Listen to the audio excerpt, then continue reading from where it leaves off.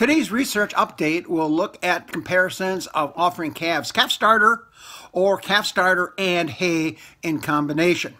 This data came from the July Hordes Dairyman webinar, which was presented by Dr. Emily Miller-Cushion from the University of Florida. She is a calf specialist that works primarily in behavior, such things as pairing of calves, looking at brushes and toys in the pen, and surfaces the calves prefer to lie on. However, she also presented some kind of interesting data looking at providing calf starter and hay.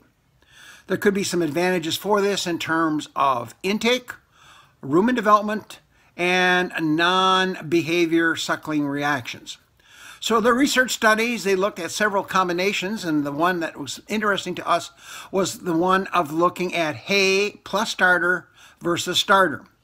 At week 3, there was no difference. Both groups ate the same level, same composition.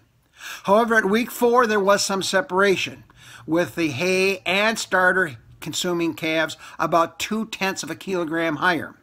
At week 5, that difference increased up to 0.25 kilograms per calf per day. And at week 6, that number increases up to 0.5 kilograms of the hay and starter comparison.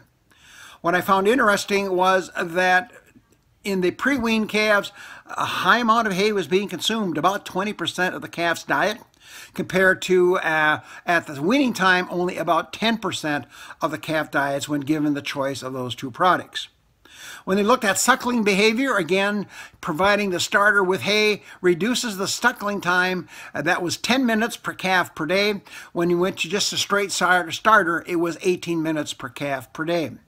So I think you have to remember, the calf starter in this study was a pelleted calf starter. We recommend a coarse texture to give it more functionality and form to the diet. The hay was a grass hay, probably a warm season grass hay.